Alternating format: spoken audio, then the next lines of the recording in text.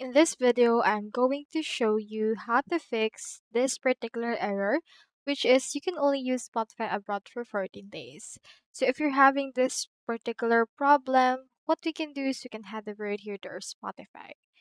Head over to open.spotify.com onto your actual desktop or actual browser. Click onto this profile right here and click onto this account option. It will show you your account on your actual Spotify.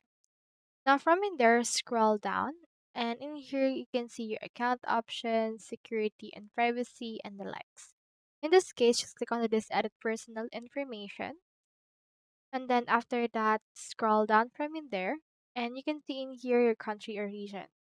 So currently right now I'm on the Philippines and my country and region is in the USA, which means I have that particular error. What you can do is you can just click on the country and region, and then the country that you're in will appear right there, and click on the save profile in order to continue using your Spotify account.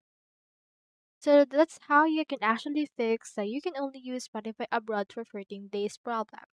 Hope we help.